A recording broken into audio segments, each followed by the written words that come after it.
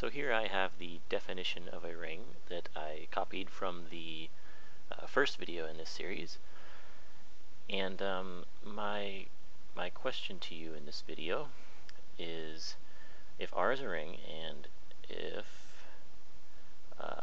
S is some arbitrary subset of R, which properties of a ring, or which properties of R will be automatically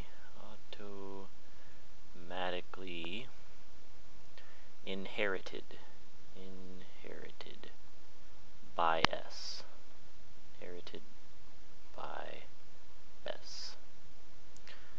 Now, the assumption that S is arbitrary is very important here. We want this to work for every subset.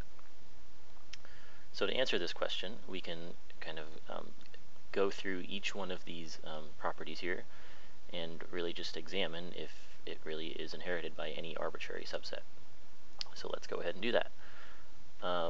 If you remember from group theory, I could have pretty much asked you the same exact question, and if you know your group theory, you probably would have told me this one and this one.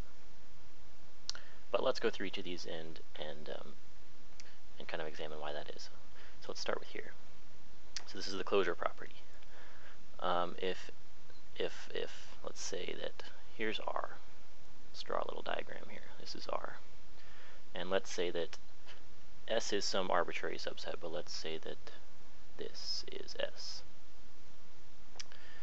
Now, in order for S to be closed, we would have to be able to take any two elements of S. Let's say that's them. These two little dots here are two little elements. And in order for it to be closed, we'd have to be able to add these together, and that resulting sum would still have to be in S. But now if S is chosen by random, by the elements of S are chosen by random, there's no guarantee that this element plus this element is still going to be in S. It could, but it could also be somewhere out here. There's no guarantee yet based on an arbitrary S. So closure is not automatically inherited by an arbitrary subset. This here, though, associativity, is a property of the operation addition. This doesn't really have anything to do with the elements of R. It's purely based on the binary operation that was chosen, which we chose addition. Addition is an associative operation, so any subset of R is going to also be associative because we're using the same operation. Number 3 here, the 0. If I think this one's pretty straightforward.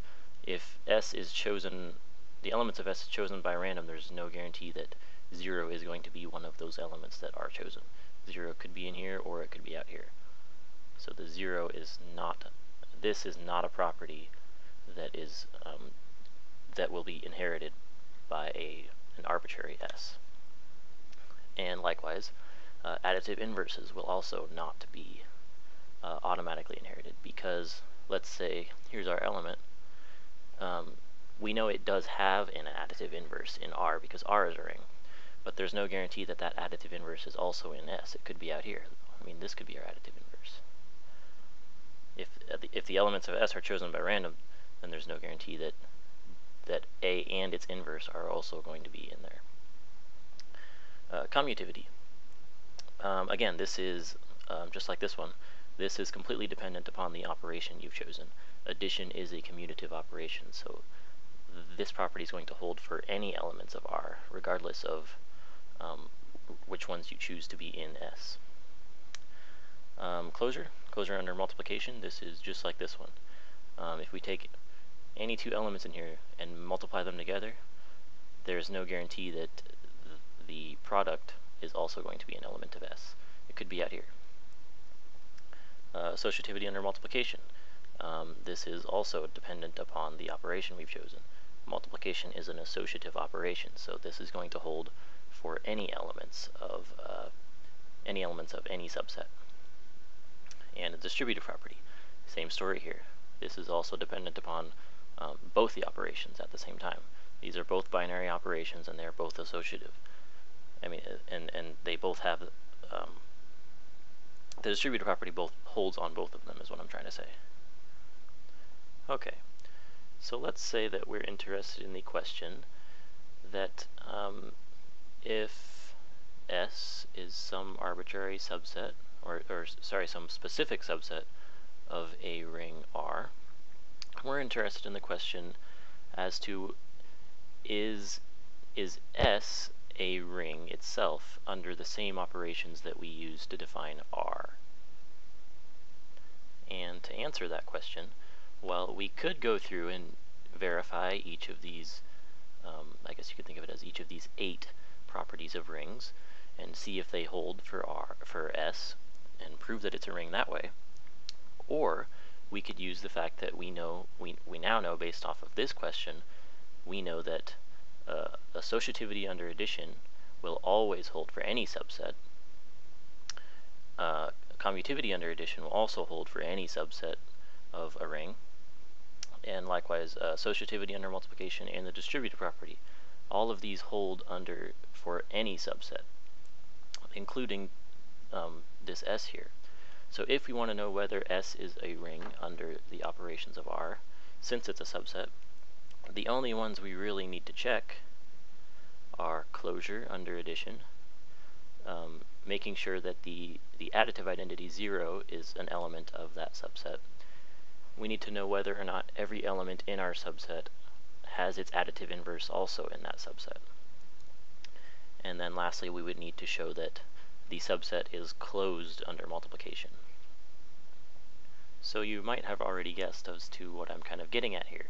If we have some subset of a ring, and we figure out, if we go ahead and prove that that subset is also a ring, then we would say that that subset is called a subring of the ring. So let me give you that actual definition here. Let me get rid of this. Okay, so let's say a set S is a subring of R. We're assuming R is a ring. S is a subring of R if the following hold. 1. S is first and foremost a subset of R. That one's pretty easy to verify. And 2, S is also a ring under the same operations as R. So under the operations of R.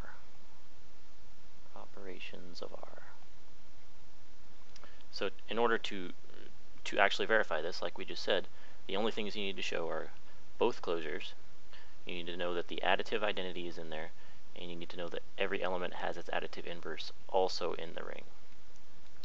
So if you're trying to do a subring proof, the things you need to know, or the things you need to show, so a subring proof, that is, if you're trying to show one ring is a subring of another, so a subring proof, this is a 4-step proof.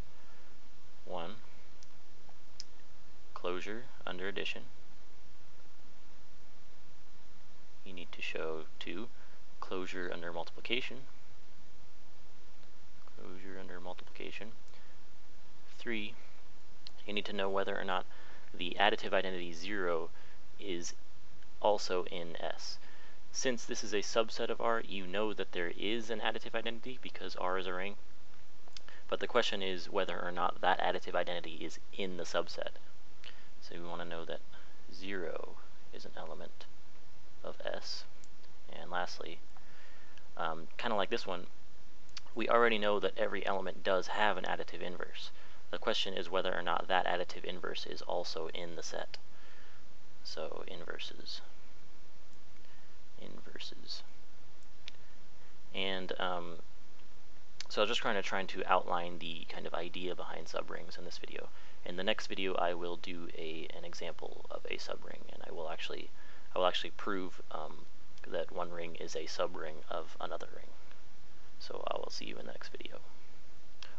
And don't forget to check out the practice problems in the description of this video. And if you find them difficult, you should probably watch the next one, because I'm going to do an example.